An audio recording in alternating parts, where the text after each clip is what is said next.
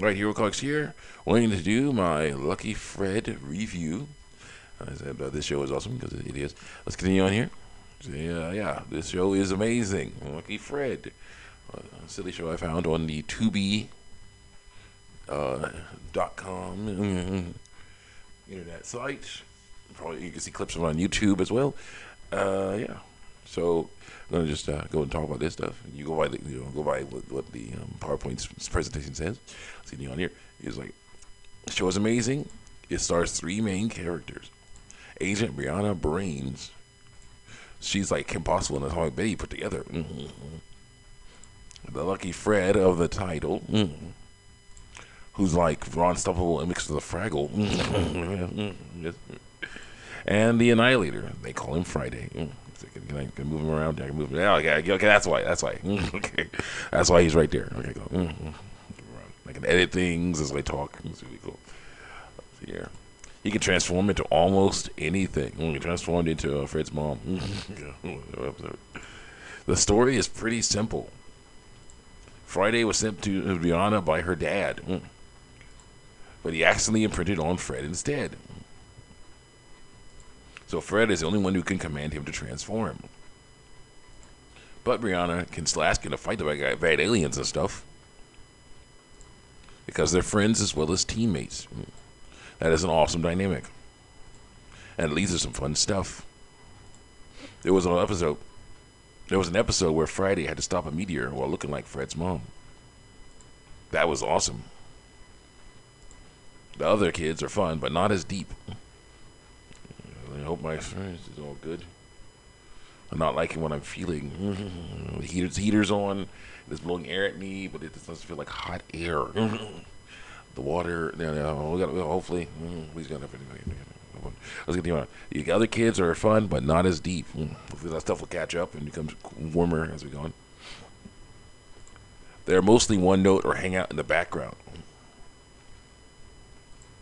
Especially the adults are fun too, especially Brianna and Fred's parents.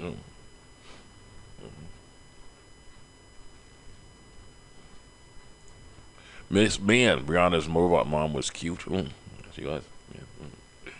And she was like talking. Basically, she talks like, yeah, well, there was like a festival where you find books or roses for your significant other, and she's like, books, roses,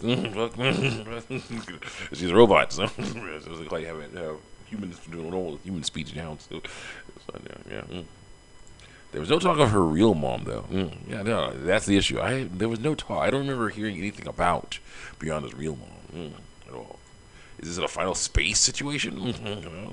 Where the mom left when the kid was a baby? Because that would be awesome. So was the principal. Kind of is suspicious. Whose relation to Brianna could be suspicious. But now that was ever explored. There was no talk of anything. She was just the principal. There was no talk, but she, it could be interesting that way too. And this girl too. Yeah, main antagonist girl. Yeah. In fact, she's a big part of one of my favorite episodes. There's a fountain in their city where couples make things official. Oh, that feels better. And this girl, the only main chubby one, wanted to find a boy to go to the fountain with. One night, she hears a noise in her backyard and checks it out. She finds an alien that looks like a frog, and she tries to kiss it to see if it will turn into a prince. It beats her to the punch. And it is able to read her mind by biting her head.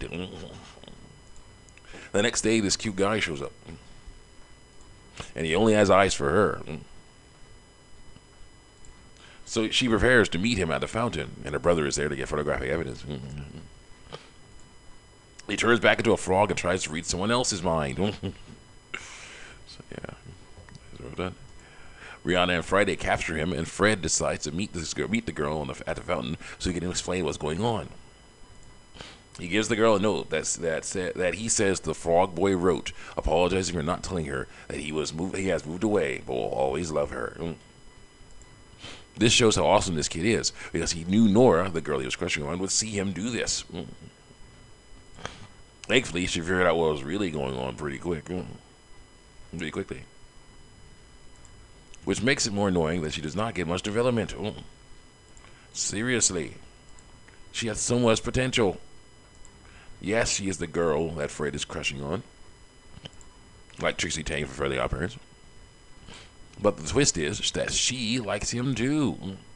And there's that flower and book ceremony. And he's able to finally find a flower to give to the girl because he likes her. No. So it's like, yeah. And eventually they go on a date. There's this Renaissance thing that they went to, and it was a lot of fun. And the hilarity ensued, of course, because it's like, oh yeah, I'm amazing, I'm awesome. Friday's helping and be amazing and awesome, but he has to go and help Brianna with stuff to fight aliens. So then it's like, oh no, he's like, oh no, what do I do? This new game's coming out. I got this new game. She wants me to do this thing. I can't do the thing. Like I want to because Friday's not here. What do I do? And hilarity ensues. Eventually gets to the point where she's cool with him just being himself and hanging out with her. That's basically what she wanted. She didn't want him to try to do feats of skill to impress her. She just wanted him to hang out with her.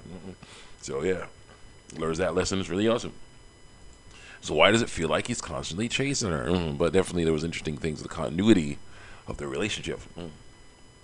Because she's mostly stuck at the crush girl role. Whenever Fred does something nice, like she likes, she says, "I like boys who are nice." When she first met Fred, that was fine. But after the dates they went on, she just says she likes what he did because she has chosen him to be her boyfriend over all the others. Which makes the last episode I saw more annoying. In that episode, Nora starts to crush on Fred's friend. I'm talking full-on love hearts, And it's like, what? The last episode I saw, I was watching them in order, okay, in the chronological order on the website, and then it's like, this is the last episode, Snow Day, last episode, and you see, her crushing on this dude, and it's like, what? I thought you guys already went on a date, so you and Fred already went on a date, so I thought you guys were, pretty much official here. What are you doing, He's like, now this guy is cool, and he was telling her how he was helping people, but crushing on him was too far. I felt like she was being tempted to cheat. Okay, time to move on before I rant about this some more. Let's try ranking the enemies from least to greatest. I hated this guy. He had no depth, no good story arc, and he liked to be mean to our hero's friends. It's another one of his friends right there. Sir Percival is a silly, breakdancing, beatboxing kid who he's a lot of fun. I'm a fan of his. I'm a fan of his. But that's basically his thing. You have the dude with the brown skin, who's basically the philanthropist. And you have Sir Percival, who's the silly hip hop type guy, who's just hanging out, not causing any trouble at all. But of course, the bully is like, yeah, I'm a bully, so I'm just gonna just be mean. I'm bigger than you. Just I'm like, yeah, I'm a fan of yours. All he was good for was getting paid back at the end of the episode. You see, like, yeah, Fred, the bully is about to punch Fred, but Fred's all cool because playing around is happy, is not worried at all, because he has Friday transformed into a superpowered boxing glove, and he's about to trip the dude as well. So basically, probably uppercut that dude and then trip him and he'll fall over, and everyone will see it and he'll be like, ha ha ha, and he'll be disgraced. That's basically how it's probably gonna go. So yeah, so. He gets paid back in the end. That's how it goes. Whatever episode he's featured in, usually that's how it works. Sybil, not my favorite, but yeah, there you go. Let's see here. I like this guy a lot more. He's this cutie's brother, and he's a reporter for their school newspaper. So he was always trying to spy on Fred and Brianna to get some dirt on them. And boy, do they have some dirt. Yeah, because they hang out with aliens. They fight aliens. They hang out with aliens. So it's like, yeah. You gotta be careful, keep their secret. No secrets about that. Him finding out that they fight aliens and stuff could cause major problems. So there are a lot of things we care about that could be lost if he succeeds. So stopping him is important. And sometimes our heroes have to save him and or his sister at the same time. And then there are these things. These AIs are not like the other enemies. They are monsters from deep inside the earth. And they're also a bickering married couple who just want to be left alone. That makes them even more fun. Speaking of creatures that can cause problems but aren't necessarily enemies, there's this girl here. She was stuck up. She was a stuck-up alien princess whose body odor made people do whatever she wanted. She had like the Squidward tentacles, and what she wanted to do was be waiting on hand and foot. That's all. Unfortunately, there are aliens that wanted more, like these diaper potato things. They were looking for other beings to have playdates with. So they kidnapped the school's faculty and put them in diapers. It was like DeviantArt invaded the show for a while. And then on the other side of the spectrum is this thing. Our hero called him her egghead, and she was the smartest enemy they faced repeatedly. She even made a team of other aliens, enemies our heroes had fought before, to get revenge, including the diaper-wearing potato things. So yeah, see those guys, yeah, right there. And then I have here that the playdate was broken. No, that the playdate was like their playmates. The teachers were taken back to Earth, and dressed in normal clothes again. So I'm like, yeah, I was like, well. Yeah, no, yeah, I'm okay. I was okay with it because it's not as weird. That was the weirdest thing in the whole show, in my opinion. Just I'm like, very fan arty, comparison to Can't Play Bottom Low, of course. Yeah, not as crazy. Not as many don't do that moments. She was a great villain. Yeah. Silly and flamboyant, but also cunning. Also, this villain was voiced by a woman, very flamboyantly. But I don't know if the character was supposed to be male or female. It was kind of androgynous, if you ask me. So, but still, that's why I call it he or she. There's only one villain I like more. This robot was supposed to replace Friday, but was so obsessed with going by protocol as he turned on Rihanna toward the end of the episode. She has a final fight with our heroes, and it does a pretty good job. And she would. She was a superior model of what Friday is, and she was programmed with all the tactics that Brianna's agency uses against their enemies. Imagine her working with Egghead.